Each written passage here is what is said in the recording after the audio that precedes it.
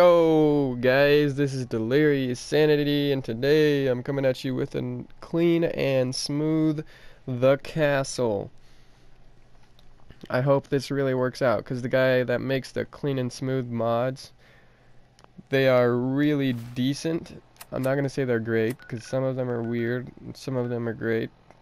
For the general part, they're pretty good.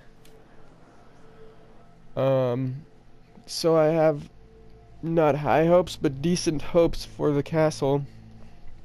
If he opened the armory door, I'm keeping it. I am literally going to go buy Fallout 4 on PC and use my buddy's PC to make mods pretty soon here. And I am going to open up that armory door because it is closed and it pisses me off. And first and foremost, guy, you gotta get rid of this stuff. This crap. This is what needs to be clean and smooth. I don't really like this mod. So far it looks pretty glitchy and lame. Like, yes, you smoothed it out. Yes, the floor is flat.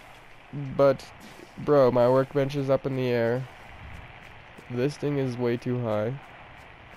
None of what needs to actually be cleaned is cleaned. Hint, hint. Everything is just a bit lower to the ground, which makes everything float. If you're going to make a clean and smooth castle, please get rid of this stuff. I'd say a good 70% of us do not play with Minutemen. I did the first time I played. Well, actually not the first time. The first time was Brotherhood, but I did like a few times. The only thing that I think is cool about this mod is that he added this little outskirts place. But other than that, everything is still kind of lame. There's dirt everywhere. Crap. Maybe I can crawl under there. Hold on. Since the castle thing is so high now. Nope, no. Alright. Yeah, the castle door is still there. That's one key thing that needs to be removed.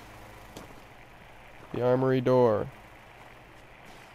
The other key thing that needs to be removed is this dirt. And we'll be good.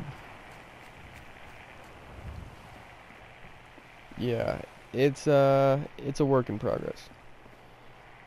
Anyway, guys, I appreciate you watching. Subscribe and check out my channel, and I'll catch you in the next one. Enjoy your mods and enjoy your day. Peace out, guys.